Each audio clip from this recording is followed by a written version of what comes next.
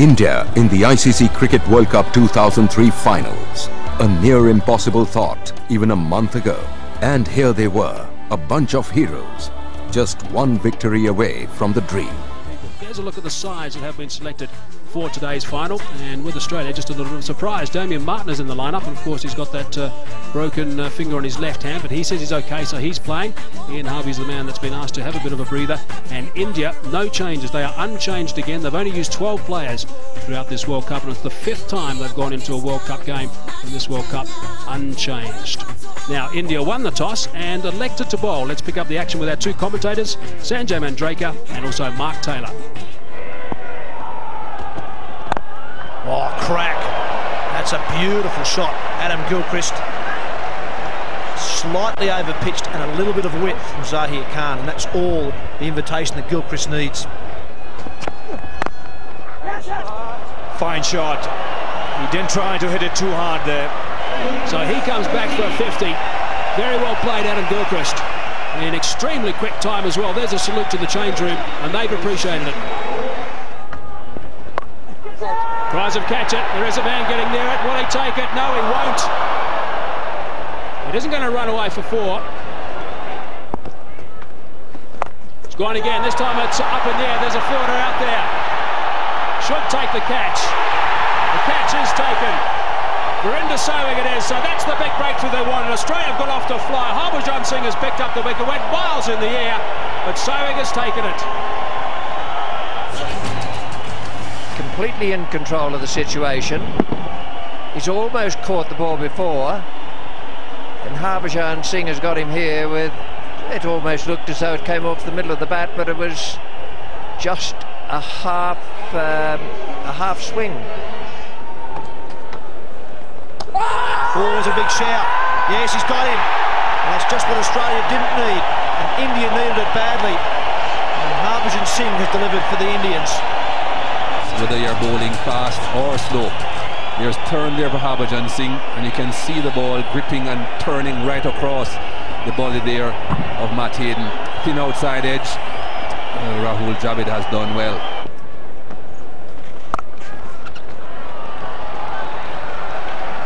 That's 4 and brings up a 50. Slow ball worked away. There it is. There's the 100 for Ricky Ponting. What a wonderful performance from him. He is absolutely elated, as you can imagine. The skipper getting a century in a World Cup final. His teammates are on their feet. They're delighted as well. That's his 13th one-day international 100 for Australia. His 5th as captain and his 2nd in this World Cup.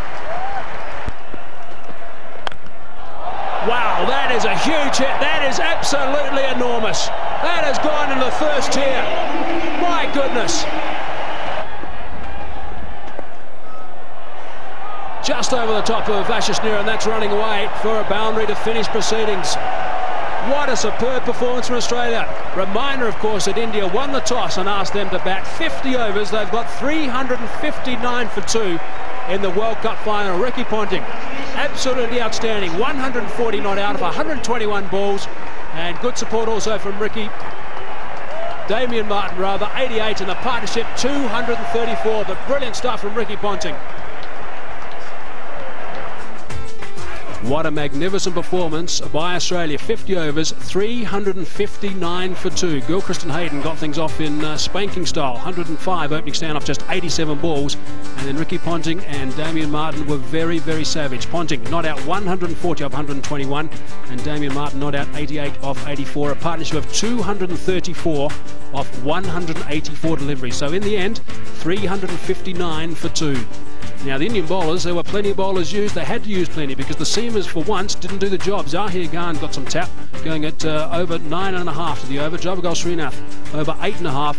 And Ashishneer a little bit more respectable, going at over 5.5. But everyone got some tap. The only one who didn't, I suppose, was Virender Sehwag, but he only bowled 3 overs. So it certainly was a tough day for India in the field. And their target now, they've got to bat well. They need 360 runs to win this final.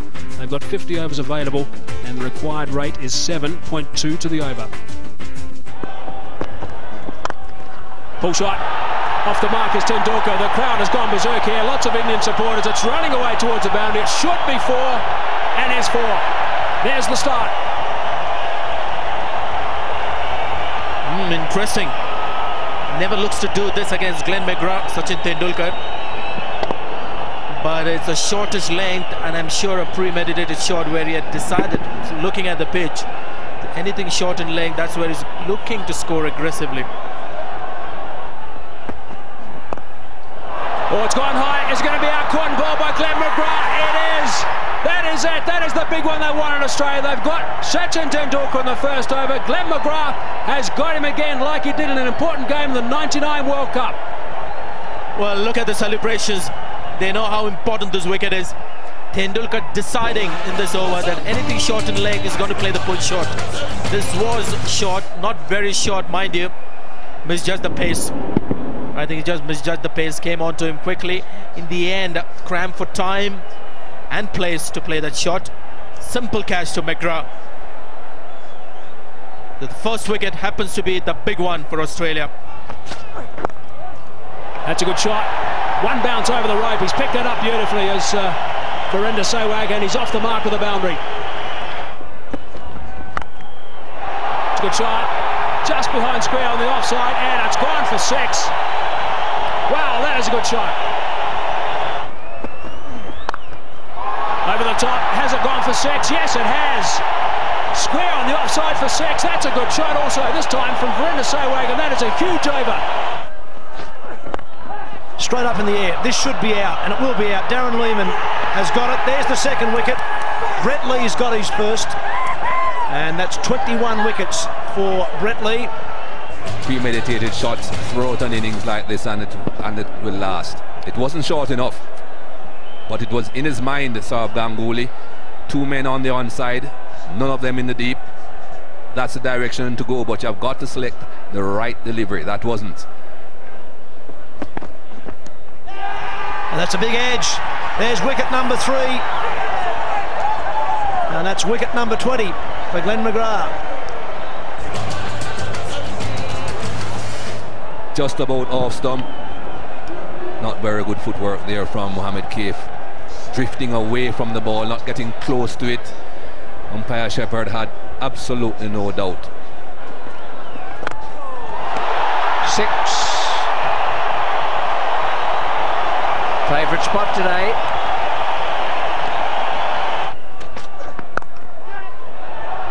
Just out of the reach of the point man. It wasn't time, but it is 50 for Virender Sehwag, and he's played pretty well. He's used his brains. He's stopped being so good against the short one out there today. The batsman's turned to Steve Buckner, who's turned his back on him, but they will come together after this ball.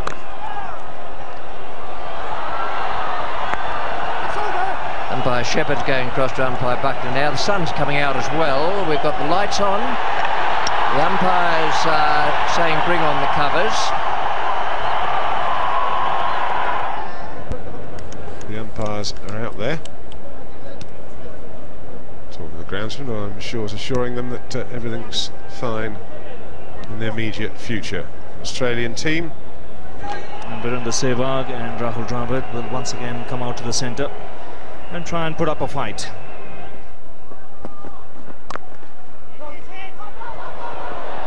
Dravid off in a flash.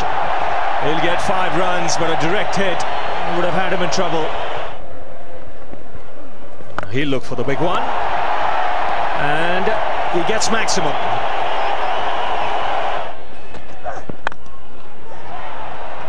Sehwag has to hurry. He's gone. The Australians are celebrating. Problem was he had to run round the bowler and could not run straight. That might have taken a couple of yards off him.